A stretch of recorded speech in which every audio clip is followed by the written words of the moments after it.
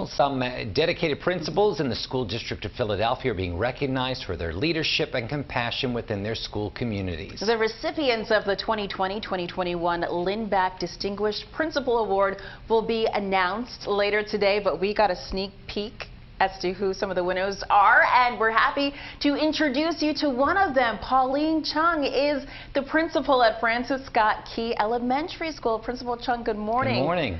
So good to have you. And congratulations, what an honor for you. I have to ask you, so walk us back through this. How did you find out that you were going to be getting this award, and what did you think when you first heard? I found out about 3 weeks ago, and it's just been truly an honor, a very humbling experience. It's a big win for my school community, for the resiliency that my parents, my students, my staff, my teachers have faced all year since buildings closed. I guess I am just so humbled by this award, and I'm so amazed by the team of teachers that nominated me and felt that my leadership has really made a positive difference in the school community. Well, Principal Cheung, a lot of people have an even greater appreciation for the work of our teachers and educators following this year of remote learning. What's the most rewarding part of your job as a principal? It's just being here every day, seeing my staff, seeing the teachers, seeing the families, seeing the students. That's the most rewarding. Every day is different. You can never predict what can happen in a day, but what you can always count on is smiles, is parents showing their gratitude, staff and teachers going above and beyond and showing their gratitude. So every day that I see students and I know I can make a difference in a family's life, in a child's life, just as teachers have done for me, growing up as a Philadelphia public school student, that is the most rewarding. And you can see just how much your students and your staff appreciate you. And you mentioned you are a true Philly girl. You graduated from the Philadelphia School District from George Washington High School. So did you always know that education was something that you wanted to get into professionally?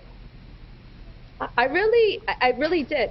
I really wanted all the experiences that I had as a young student, with my mother being an immigrant to this country and not speaking English at home. I really wanted to make a difference, and those teachers that made a difference in my life, that has stuck with me, and that's something that I knew at an early age I wanted to do. Even when I started working as a teenager, coordinating an after-school program and working in different child care after-school programs. That's something I knew I always wanted to do. Well, 7 principals were chosen for the award. Each will receive a $20,000 stipend for use in their school community. How will this help your school? It will help us tremendously. I just can't believe that we're receiving $20,000, especially during this year, during the pandemic. We really wanted to make our library, our school library, and not many schools have a fully operating library, but we do here at Key. And I really wanted to make this a hub for the community, not just Key School, but for the surrounding community. We want to get more books, culturally sustaining books, where students see themselves in the books. They see their identities, they see their cultures in their books, and not just in the library, but also in the classroom. So we really want to build upon how we can make our school library a community hub.